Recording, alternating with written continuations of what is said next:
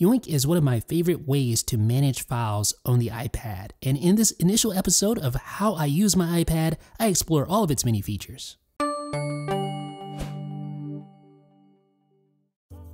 One of the best things about Yoink is that it integrates directly with the Files app in iOS 11. So if you tap the little plus sign in the upper left-hand corner, of course you see some options there: add a clipboard, browse files. That is what you want to tap to access the Files app. This allows you to instantly import anything in the Files app directly into Yoink. And then you can use that to share with other files. We'll talk about that in a second. But here's another thing that's really cool about this. It actually works as a document provider in the Files app as well. So you can access all of your Yoink files directly from the Files app, and any app that has access to the Files app can do so as well. That means you can easily move files from Yoink to any other location just like that. Needless to say, this is a super handy feature. You can also download files with Yoink. So tap the plus button and select download URL, and it will automatically populate if you have a URL in your clipboard. Otherwise, you can just paste it in there and your file will start downloading. You even see the percentage of the download completed. And what's really nice is that you will receive a notification once the download completes, just like that. So if you tap that notification, it actually will highlight that download for you right in Yoink. So you just tap on it and you can play it. Super handy. Now, Yoink started off as a Mac app, and it worked as sort of a placeholder for files that you wanted to move over to other applications. Basically a great way to drag and drop files to a temporary location and then move those files to another location. Well, Yoink on iOS works very much the same way, in that you can use it to store files via drag and drop and then move those files to its destination, just like this. So I'm moving these two Affinity photo files over to a new email, and it's as simple can be. Now, it's not always possible or even practical to use drag and drop, but thankfully there is a handy share extension that's available in most situations. So for instance, here in the Notes app, I can use the share button and select add to Yoink and add that note directly to Yoink. And I can also do the same thing within Safari. So for instance, if I tap and hold on the MP3 download and select share, I can select add to Yoink, and notice what happens. Download files in Yoink. So I can tap that and start a download just like that in the background. And eventually it's going to tell me, hey, your download's successful, just like that. And I can also, of course, share from the Photos app. And pretty much any other application is going to allow me to add content directly to Yoink. So you can see there's my text file, you see my MP3 download, and of course you see my photo as well. But remember that since Yoink works as a document provider within the Files app, all that content is immediately accessible within the Files app and therefore can be easily accessed from many other apps. So let's talk about some of the other options within Yoink. Add from clipboard. So if you tap the little plus button, you see an option, add from clipboard, just like that. So if you have something on your clipboard, it'll immediately add that over to Yoink. But also Yoink is smart enough to recognize when something is on your clipboard. When you open the app, or if you have slide over open, it will prompt you to add that directly to Yoink. And it also works with the universal clipboard. So if I copy something on my iMac, notice it automatically prompts me to save that over in Yoink, and I can do so like that. When you drag and drop content from Yoink to another location, it defaults to a copy command instead of a move command, and basically what that means is that it keeps a copy inside of Yoink. But as you may have expected from the title of this section, you can also change it to a move command by tapping the little lock in the bottom left hand corner of the Yoink interface, and that will make it so that when you move something to another location, it is moved out of Yoink. Basically, it goes to the trash in Yoink. So let's do this again. I actually have two copies of this. I'm going to move this over, and you can see it is removed from Yoink when I move it to the Notes app. Yoink refers to multiple files grouped together as stacks, and you can create a stack simply by dragging and dropping one file on top of another. And when you add a file to a stack, you can actually see a little thumbnail preview of that file, and that makes it really easy to see what's inside the stack without actually having to open it up like this. You can also rename a stack, give it a custom name. So I'm going to rename this one, let's name it Stuff.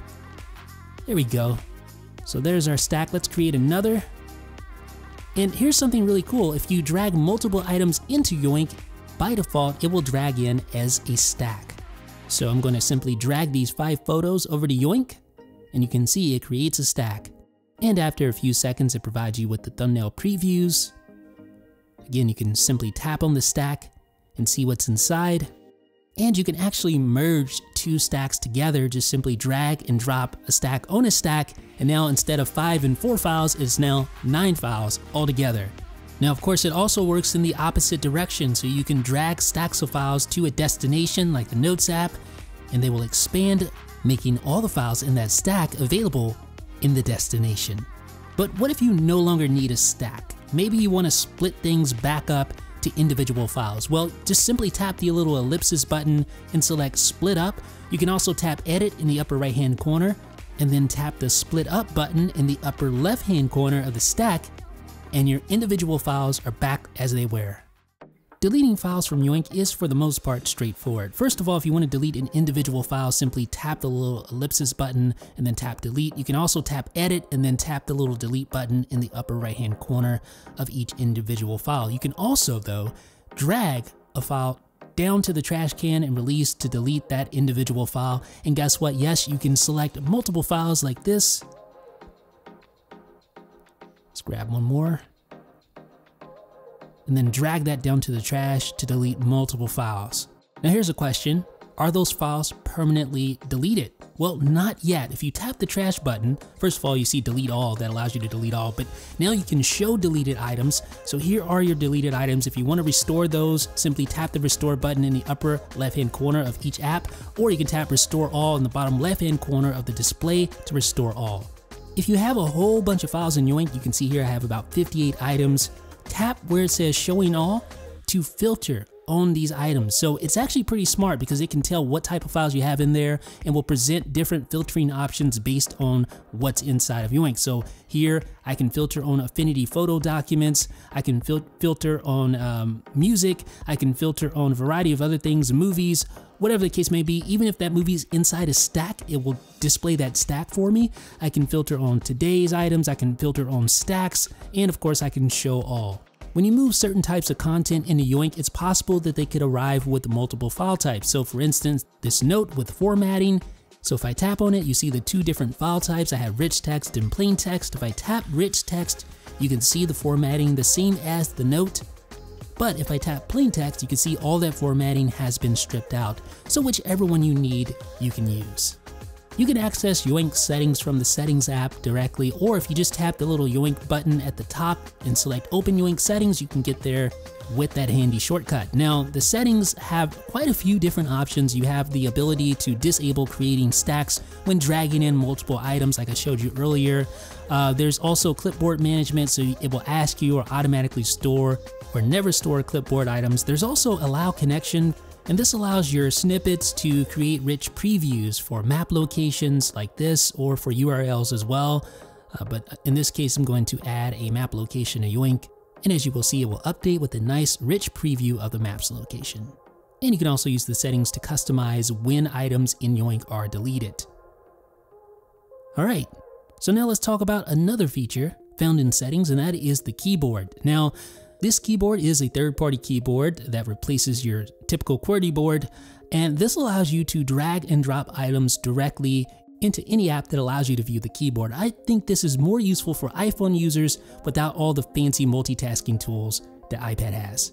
And lastly, you have Spotlight support, which is why it may be a good idea to rename your items within Yoink. That way you can easily search on those items directly from Spotlight. Now, unfortunately, you can't drag and drop Yoink items found in Spotlight. However, if you tap on one of the Spotlight results, it will take you directly to that item in Yoink, even highlighting it for you. So let's search for Bright Eyes. You see it's in the Notes app. You also see below that. There it is. So like I said, drag and drop will not work directly into an app from Yoink in Spotlight, but if you tap on it, it will highlight that app for you, making it easy to find in the Yoink interface. So ladies and gentlemen, that is how I use Yoink on my iPad. This is a $2.99 app, no in-app purchases, no subscriptions or anything like that.